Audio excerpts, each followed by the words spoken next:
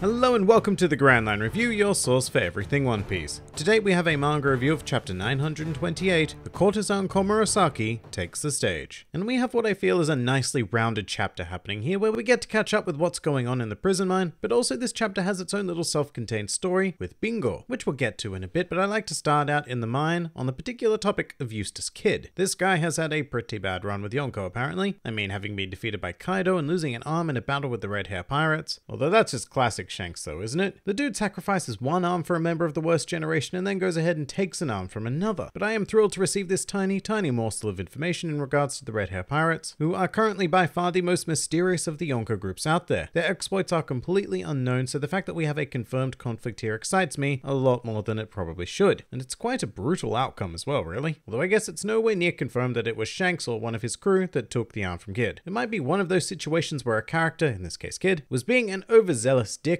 and due to some particularly unlucky circumstances ended up losing an arm in an accident. In any case, we finally have part of the reason why Kid seems to be so hell-bent on taking down Shanks. But that's more of a long-term goal at the moment, because he's currently also operating on a Luffy level of determination in order to beat Kaido. And actually, I quite enjoyed the panel right at the end of the prison segment of the chapter, with Luffy and Kid both angrily yelling that they will be the one to beat Kaido. And that really does strongly flag what I feel is going to be their character arcs during Wano. These two have tried and failed to face Kaido on their own, and they're going to need to learn to work together, which will be extraordinarily difficult given how much we know of Luffy and how scarily similar Kid's attitude seems to be. We had a situation similar to this in Dressrosa where Law and Luffy were both determined to take down Doflamingo, but in that case Law was just a much more reasonable character and he eventually acquiesced to Luffy ultimately carrying it out. But I don't see that happening with Kid. Like, he isn't just going to have this moment where he sees Luffy rising above his own limits and going, well, I guess I'll just leave it to that guy, yeah. Rather, and this might be a bit of a bold claim, but I think that the outcome of the entire Wano arc is going to hinge on the cooperation between Luffy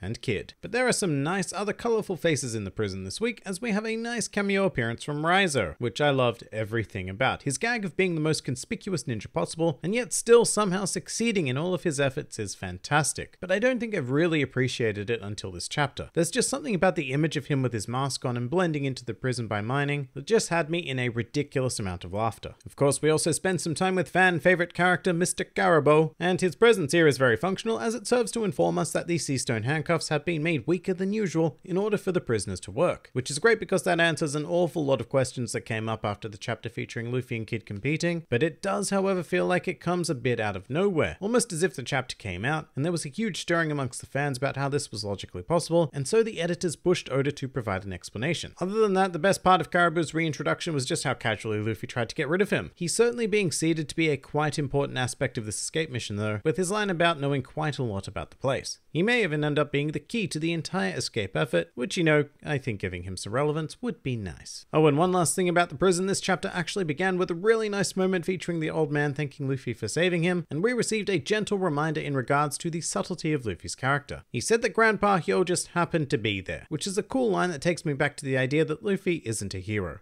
He's a pirate, a fairly kind-hearted pirate, but a pirate nonetheless. Although he did almost immediately do something very hero-like by giving Grandpa Hyo some Kibidango tickets, but meh. In any case, from one old man to another, let's talk a bit about Bingo, the foolish dude bra who gave up absolutely everything to pursue the love of Komurasaki. When this little flashback began, I was expecting it to end in a single page, but we actually got quite a decently fleshed out story happening here, and it's very cleverly told because you might think that it's a waste of pages to delve into this decrepit old man, but in doing so it's actually conveying Komurasaki's character more so than his. From this tale we now have a fantastic understanding of her, all through the brilliant vessel of a tale of heartbreak. And due to Oda's intent for us to sympathize with Bingo, we're definitely at least meant to feel as if Komurasaki is some sort of antagonistic figure at this stage. And I say at this stage because, well, this is One Piece, and I feel an awful lot like we've seen this character before, several times before. And in each case, I've not really enjoyed where they've ended up. The example that springs to mind initially is obviously Boa Hancock. At the moment, Komurasaki is what I thought Boa Hancock was going to be. This fiercely independent woman who uses people for their own personal gain, and for all intents and purposes is a bit of a heartless figure. But then Boa Hancock took a complete 180, fell in love with Luffy, and is now a firm protagonistic presence in the series. And then there's the most recent example I can think of, which is Charlotte Pudding. She was built into a magnificent antagonist with a whole agenda of her own, and then on the wedding day that all fell apart, and she became a love-struck protagonist. And there's a whole ton of other examples of this as well, like Viola, and even Nami and Robin kind of fall into this to some degree. So given this record, I just don't see Komurasaki turning out any differently. I think that by the end of Wano she is going to be quite firmly in love, or will have explored some tragic backstory about how she lost her true love or whatever, and in any case she'll be assisting our main characters. I really hope I'm wrong about this, because I'd love for a beautiful woman to finally be a pure antagonist, but I just can't invest any hope into that after Whole Cake Island. And just to make Komurasaki's turn to good even more possible, with the finale of this chapter, the evidence is mounting that she is probably Hiyori of the Kozuki clan. The juxtaposition from a panel of Komurasaki to Momonosuke just chatting about his lost sister is a pretty damn clear hint in my mind. Furthermore, this final segment also goes a long way to quelling the theory that Tama is Hiyori due to the fact that Momonosuke is talking about her, and you know, a reasonable person would assume that Momonosuke would be able to recognize his sister if it were Tama. Furthermore, Momonosuke states that Hiyori was 6 prior to when they were separated, and Tama is now only 8 years old. But you know, what if Toki sent Tama 18 years into the future instead of 20? But then we have the question over when Tama met Ace. It would have had to have been during the year when he got captured and executed. And just look, yeah, the whole Tama being Hiyori theory isn't completely dead, especially with the weird dialogue during this chapter where she's all like, wow,